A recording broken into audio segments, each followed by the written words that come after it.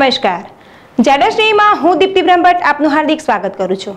આગળ વાત કરીએ તો વિશ્વમાં કોરોના વાયરસે હાહાકાર મચાવ્યો છે, ત્યારે ભારતમાં અને એમાંય ગુજરાતમાં દિન પ્રતિદિન કોરોના વાયરસ વધી રહ્યા છે, ત્યારે તંત્ર પણ તમામ પ્રકારના પ્રયત્નો કરી રહ્યું છે।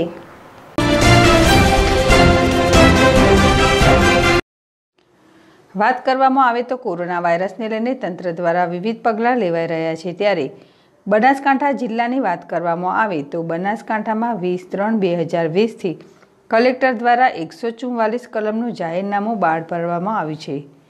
ત્યારે આજ સવારે કાંકરેજના થરા અને સિહોરીમાં જાહેરનામાનું ભંગ કરી તમામ દુકાનો ચાલુ થઈ ગઈ હતી। ત્યારે લોકોના હિત માટે મીડિયા દ્વારા અહેવાલ પ્રસાર કરવામાં આવ્યો હતો, ત્યારે તંત્ર દોડતું થઈ ગયું હતું અને મોટા પાયે થરા અને સિહોરીમાં પોલીસના કાફલા સાથે તમામ દુકાનો બંધ કરવામાં આવી હતી અને ફક્ત જીવન જરૂરી જેવી કે મેડિકલ, કરિયાણું, દૂધ, શાકભાજી જેવી વસ્તુ માટે દુકાનો ચાલુ રાખવા તંત્ર દ્વારા આહવાન કરવામાં આવ્યું હતું। ત્યારે થરા નગરપાલિકા અને સિહોરી મામલતદાર કચેરી ખાતે પણ વેપારીઓ દ્વારા મીટિંગ બોલાવવામાં આવી હતી। જહેરસિંહ વાઘેલા, ZSTV, કાંકરેજ।